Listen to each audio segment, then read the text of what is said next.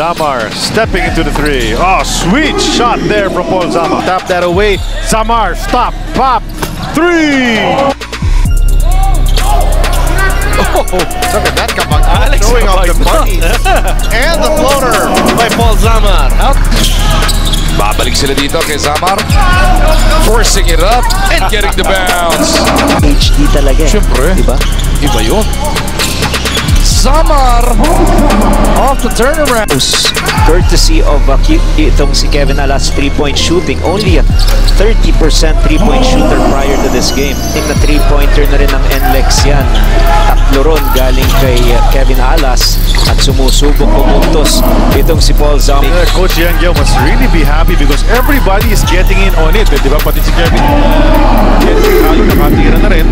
That enabled Motau to cut from the weak side and score on an easy basket.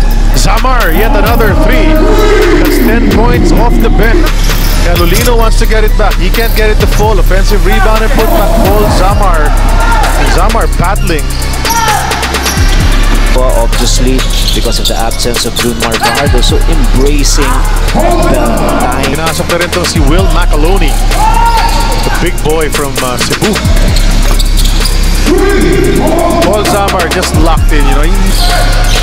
But you know, in the Coach Yang Guelph teams, equal opportunity yan. Some games, babad ka. Some games, hindi masyado.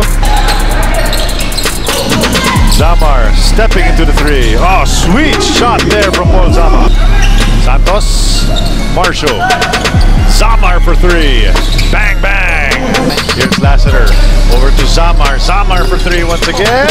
Pinagbigyan pa ng basketball god. Yung oras na binibigay sa dalawang players na to, ito yung minuto ni Terence Romeo. So it is important for players who are given an opportunity to play good basketball game. Just to add to the Junmar story, I just learned recently, Coach Argina, si Junmar Fajardo pala may pinapaaral. Also on the move, kicks it out. Lassiter, extra pass to Zamar. Pangatlong tres in the last couple of minutes para sa San Miguel. Lalaban pa. Beermen not quitting. Here comes Zamar on the break. And all the way.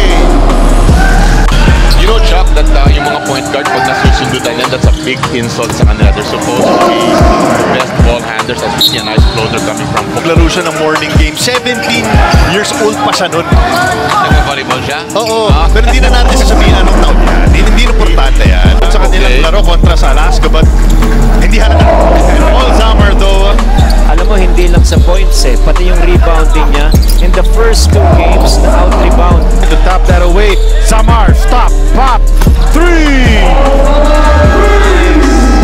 Good jump shot. Nangyari ron. And what about Alaska? A very bad start for them. In fact, in that game against Magnolia, it felt like Magnolia was in total control of the game. And then Abu Tratter played well. JB had to go all the way out. Huli. Pesumal has Zamar on the right. And Zamar cleans it up.